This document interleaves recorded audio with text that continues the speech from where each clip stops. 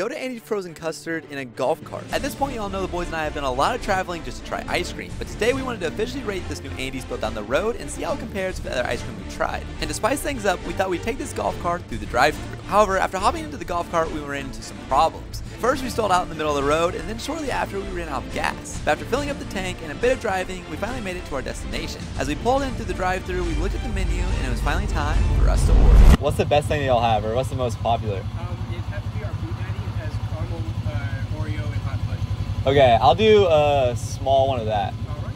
After ordering, we pulled forward and received our ice cream. It wasn't the cheapest ice cream in the world, but man, did it look amazing. So after parking our golf cart, it was finally time for the taste test. Overall, the vibes were great, and the custard was honestly way better than I expected, so I'm giving Andy's an 8.2 out of 10. I recommend you